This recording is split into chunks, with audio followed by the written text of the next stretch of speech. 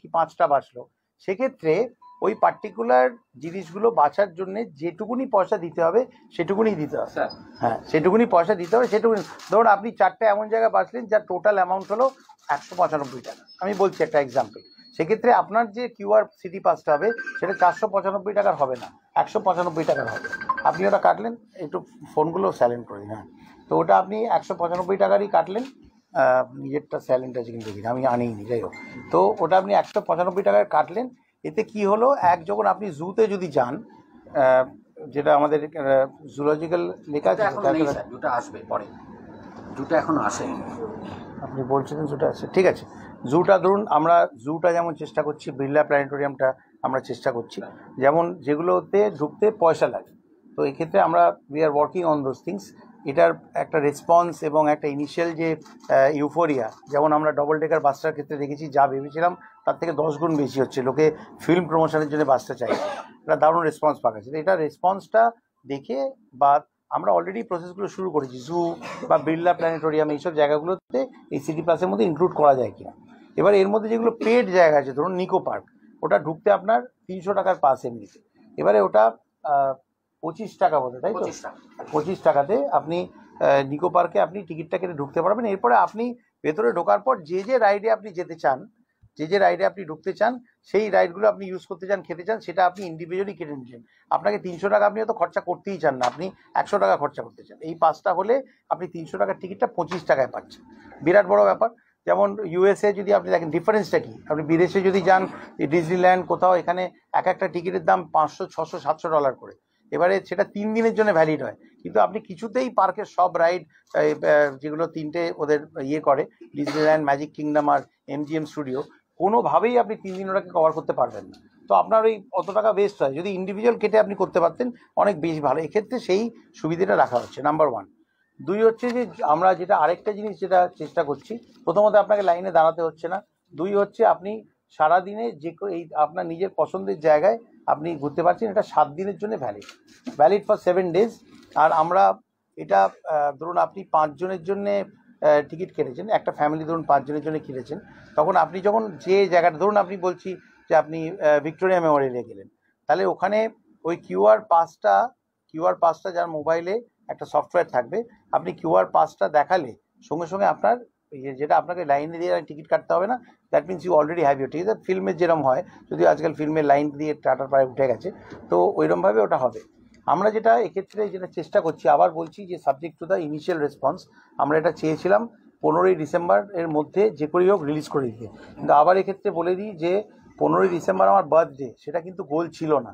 এনারাই ঠিক করেছেন যে 15ই ডিসেম্বর এটা হবে, আমার এতে কিন্তু কোনো হাত নেই। এটা আরেকটা আমি বলে দিলাম, কিন্তু এক্ষেত্রে হতে হবে 15th December birthday, nothing to do with its just coincident, তাই তো? All characters in this film are based on have nothing to do with real characters, একটা থাকে ডিসক্লেমার। এক্ষেত্রে আমি বলে দিই 15 December has been selected by special secretary আমাদের সুবীরবাবু।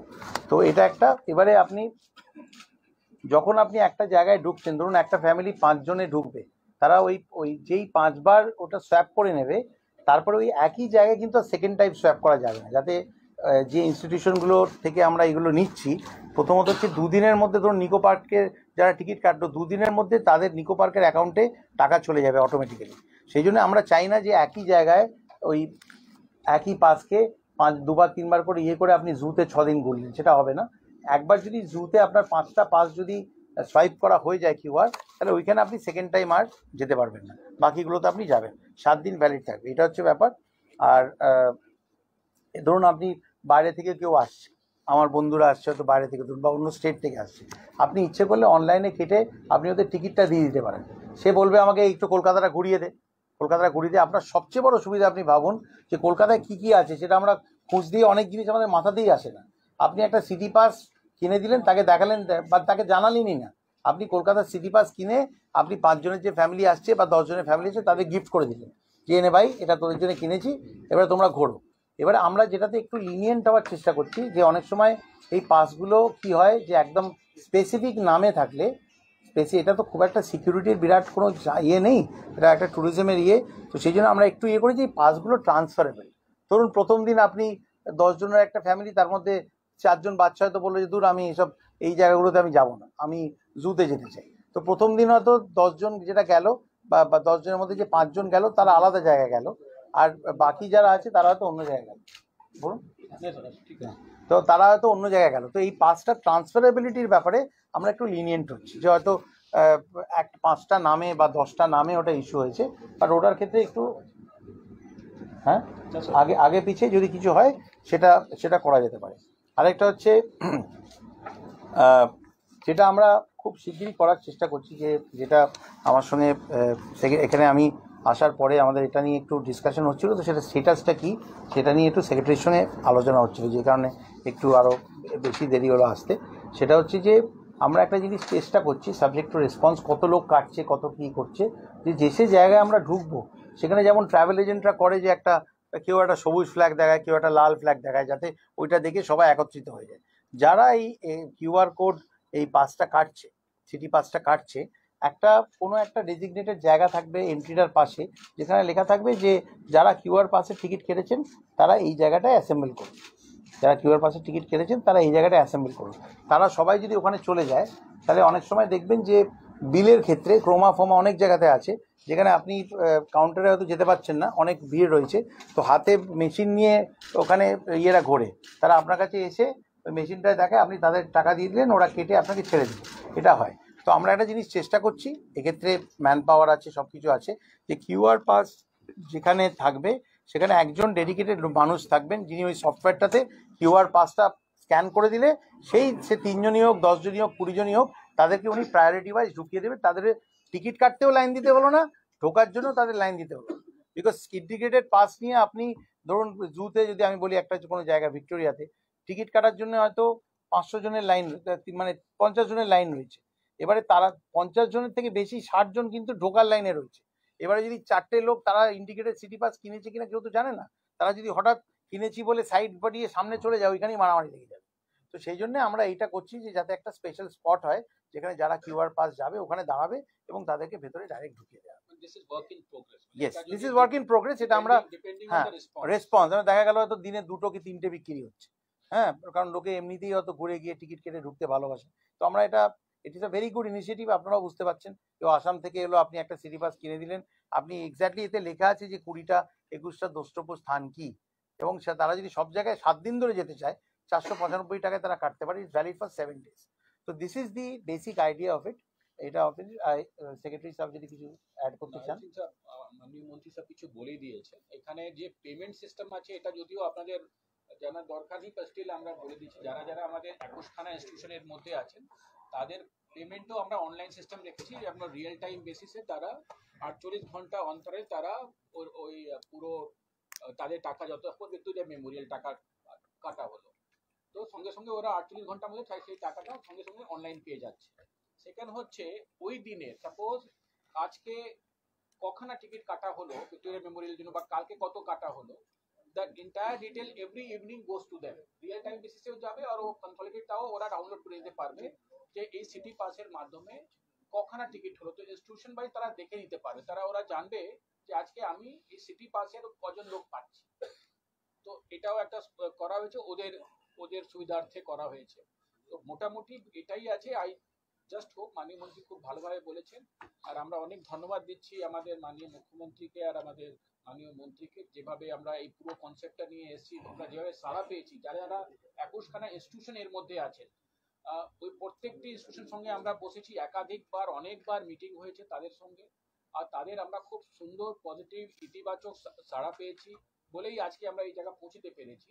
তো এটা দিস ইজ আগেন, আমি যেটা বললাম, এটা প্রথমবার শুরু করা হয়েছে, মেবি কিছু আরো সাজেশন, আরো ফাইন টিউনিং এর দরকার হতেই পারে, এটা মাননীয় মন্ত্রী অলরেডি বলেছেন। তো আগে যেভাবে আমরা এগোবো, যেভাবে আমরা রেসপন্স পাবো, সাড়া পাবো, সেভাবে আমরা আবার এটাকে ফাইন টিউন করবো। এবার ধরুন খুব বড় রেসপন্স পাওয়া গেল, দেখা গেল যে সফটওয়্যারটা হয়েছে সেটা হয়তো ফার্স্ট দিনই ক্র্যাশ করে গেল, হতেই পারে, হ্যাঁ। তো আপনারা লিখবেন যে আরে তো শুরু হলো ক্র্যাশ করে গেল, তা সেটার পজিটিভটা লিখুন যে এত তুমুল ছাড়া পাওয়া গেল যে ওয়েবসাইটই ক্র্যাশ করে গেল। তো দুটোই হতে পারে, এক হলো ওয়েবসাইট বসে রইলো সারাদিন, 3টে পাস হলো, আবার ফার্স্ট দিতে এত পপুলার হয়ে গেল যে ক্র্যাশ করে গেল। তো এই যে ল্যাকিউনাগুলো বা যেগুলো মানে আগামী, সেটা টোটালি ডিপেন্ড করছে আমরা কি ধরনের রেসপন্স পাচ্ছি, কিরকম কি হচ্ছে তার উপর। না সেরকম কিছু, সেরকম যে বাকিগুলো শহরে থাকে অনেক জায়গায় সিঙ্গেল পাস থাকে। হোয়াট উই হ্যাভ ডান, যেটা মাননীয় মন্ত্রী অলরেডি বলেছেন, আমরা একটা টিকিট কাস্টমাইজ করার একটা সুবিধা রেখেছি। সো ডিপেন্ডিং অন আপনার দরকার, 21খানা ইনস্টিটিউশন আছে, আগের মাননীয় মন্ত্রী বলেছেন আমরা আরো কিছু institution as we go ahead go along আমরা আরো কিছু ইনস্টিটিউশন যোগ করব। তো তাদের সঙ্গে কথাবার্তা চলছে, যেভাবে হবে আমরা কিন্তু হয়তো 15 তারিখে আগেও যোগ হতে পারে, পরেও যোগ হতে পারে, that is not a thing. কিন্তু মোদ্দা কথা হচ্ছে টু নো যে পাবলিককে যত বেশি না সুবিধা দিতে পারি।